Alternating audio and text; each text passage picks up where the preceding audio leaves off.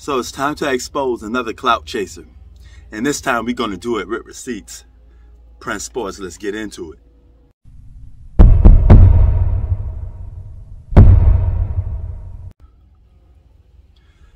Alright, y'all know who Isiah Zeke Thomas is, alright? The guy is arguably considered one of the greatest point guards of all time. And rightfully so, he deserves that respect. But he's been clout chasing on social media for quite some time now, liking any dang Kareem Abdul-Jabbar. Now, Kareem's the greatest basketball player you have ever seen. You have never seen a basketball player like Kareem. But where was Kareem in this conversation? Not the flashy things, it's the little simple things that he does. It's his fundamental base combined with his skill base that makes him the greatest player to ever play. And you say that without hesitation.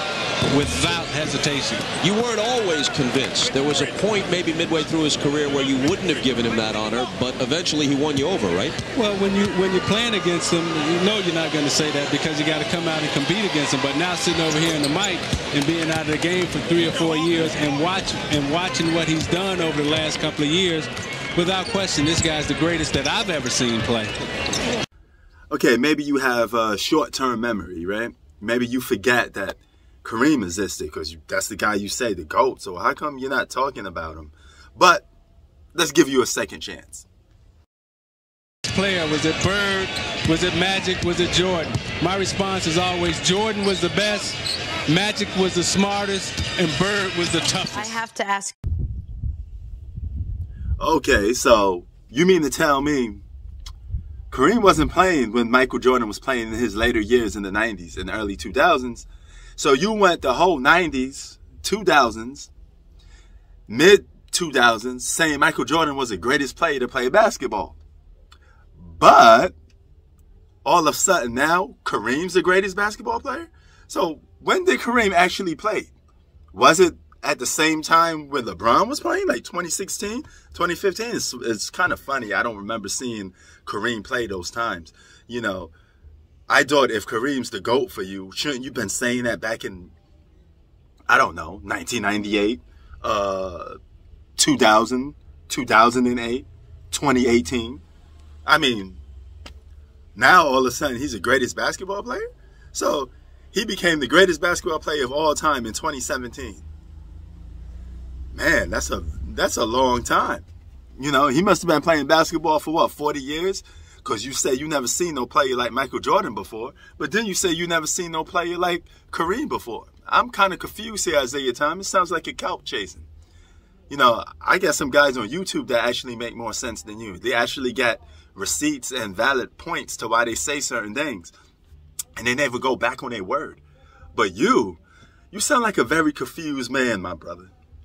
You know what they say about somebody that constantly switches their story. That means that's somebody full of bullshit. And Isiah Thomas, I think you're full of bullshit. You know, it's coming out your mouth. You know, you can't even breathe. It's shit everywhere. That's your problem, bro. You know, clout chasing like a motherfucker. Now, I'm not going to go into LeBron with this because LeBron wasn't playing in Jordan's era. So if you think LeBron's better than Michael Jordan, because, you know, LeBron came later, that's another topic for another day.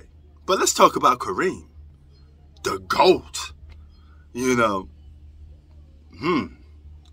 he must have been playing basketball for like 40 years because that means he wasn't playing after Michael Jordan was still playing in 1998 and all these other years that you was on your knees praising Michael Jordan. And then you said when you was competing against Michael Jordan, you know he was the best, but you didn't admit it. You mentioned Bird, Magic, and Jordan, and you said Jordan was the best. But I bet you would change your story now, right? Maybe it's because Jordan came out with The Last Dance and hurt your little feelings. Same thing with Scottie Pippen, a big baby in his feelings. It's not Michael Jordan's fault you were softer than cotton tissue. That's your fucking issue, dog. You mentally weak. And Isiah Thomas, you are a troll and a clout chaser. That's why nobody takes your word serious.